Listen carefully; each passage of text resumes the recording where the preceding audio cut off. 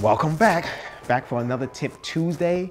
But this series is a little mini series inside of Tip Tuesday. It's called What They Don't Tell You. So I'm gonna tell you the things they don't tell you about film, from the DPs, the directors, the actors. This is gonna be a really cool series. I'm gonna let you guys know what they don't tell you about acting. As I break the chains, can't control me. I got the power, I got the keys. As I break the chains, they try to. So number one, what they don't tell you is that it's hard as hell. All right, it's not that easy. It's a fun hobby and stuff like that, but it's very, very difficult depending on the film. So you have to do your research. Like I said, on a production company, I said that in another Tip Tuesday, you have to do your research on what you're gonna work on and the production company that you're gonna work with. But what they don't tell you about acting is that you have to memorize. So if you're not a good person with memorization, there's different methods to memorizing, getting the lines down in your head. But what they don't tell you is that every director is different. So let's go back to the memorization. So some directors, they'll let you improv. I used to work like that back in the day. I never had scripts. I used to just stand on set, say, oh, you say this, or tell people the gist of a horn. And then later on, I found out you can't do that. You have to go to scripts. And I hated writing and stuff, but that's a long story. But anyway, I got into that. Some directors let you improv, some directors won't. What they don't tell you is that you're going to have to memorize your lines for the most part when it comes down to the big productions. You will have to memorize your lines. Guys, so I'm telling you, get used to memorization. Find your method. You have to memorize your lines, especially if you really, really want those big roles. If you really want those big roles, you're gonna have to memorize your lines. That's another thing they don't tell you about acting. You have to know your lines inside and out. Number three, you're gonna have to, if you slip or another actor slips, and you forget a line or another actor forgets a line, you have to be able, what makes a good actor is being able to rebound and bounce and just improv off the top of your head to cover up the gaps or the mistakes you made. These are all the things they don't tell you that's gonna make you an amazing actor. You have to be able to rebound, so work on your rebounding skills where that if you slip and forget a line, you have to be able to catch yourself and keep it going.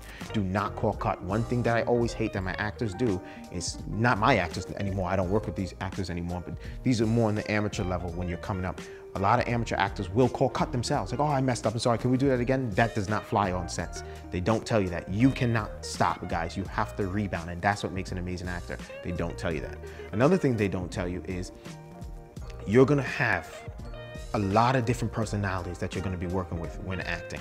A lot. Some people you're gonna like, some people you're gonna dislike. For example, Will Smith and Aunt Viv, I don't know her real name, but Will Smith and Aunt Viv from Fresh Prince hated each other from what I've heard. They disliked each other. Now they made up, they're cool. But you have to be able to get along with people that you may not like. You may form a bad relationship with somebody on set. They may do something rude or whatever, have an ego, but you're gonna have to try your best to get it done because the goal is to accomplish the film. They don't tell you that. Get ready to have different personalities that you're gonna come into contact with, and you may not like them. And lastly, for acting, I would say what they don't tell, well, no, there's more. Another thing they don't tell you is that all the scenes that you do may not make it to the editing room and out of the editing room, buddy. It makes it to the editing room, but it may not make it out. So if you had an incredible scene and say, I can't wait to see this movie, man, I killed this scene with this lady or this guy.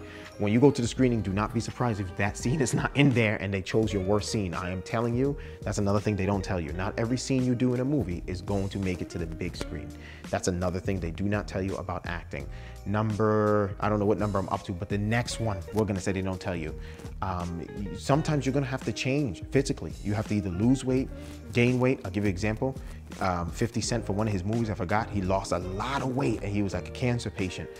That's one thing they don't tell you, that sometimes when you get these productions, it's hidden in the contract, or they just won't say it. Once you get on, you sign on, they'll tell you, hey, you have to change your weight for this film, or you have to look this way, or do you mind shaving your hair? So make sure you ask, is there any physical changes that I'm gonna have to make prior to getting this role? Because once you sign, now you have legalities and contracts involved, and you can't just walk out. So you wanna make sure before signing, hey, I love the role, but is there anything required of me physically that I have to change? Another thing they don't tell you, especially for the ladies out there, a lot of sex out there, ladies, a lot of sex out there, a lot of nudity out there, right? Sex sells, we know that, but sometimes, and most of the time, in films, you'll see, scenes that require some type of nudity. A lot of filmmakers, directors, and just producers won't tell you that because they're afraid of scaring you off. So they get you with the contract you sign, and then you'll see scenes where you have to kiss another man or do something along those lines. So that's why you always request to read the script after signing the contract, or whatever, NDA, whatever the case may be. But you want to read the script before really coming on board fully, or at least ask them, is there any nudity involved? What is required of me? So that's another thing they don't tell you for the actors out there. Another thing they don't tell you, they don't fully break down the background of your character. your character can be a murderer, he can be a pedophile, it can be something very extreme. You really want to break it down. What is this character's background? Because when you get on set, you know, your image can be tarnished based upon the role that you take. Guys, listen to what I'm saying. Based upon the role you accept in the acting world, your image can be tarnished. So you don't just accept anything. That's why you need to have a full breakdown with the director and producer. You know, those are the things they don't tell you about acting. If any of you think I left something out, please leave the comments below, because I definitely want to follow up on it. Maybe a part 2 with an actor next to me. We may do that, but I'd love to follow up on it. But anyway, thank you for watching this Tip Tuesday, and I will catch you next week on What They Don't Tell You. Well, I don't know what I'm releasing next week, but I definitely am doing an episode on what they don't tell you about directing.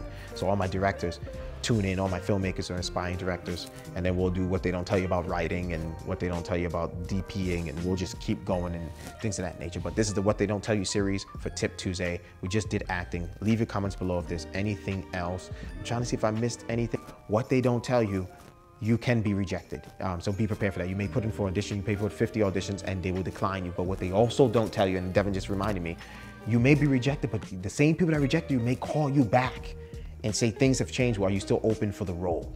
So it goes both ways. I've done it before myself, rejected somebody and then circle back, hey, you know what, are you still open for it? They'll say yes. Another thing they don't tell you is that your travel costs and fees. If you're an actor, put it this way, you're gonna have to invest in yourself if you want people to eventually invest in you.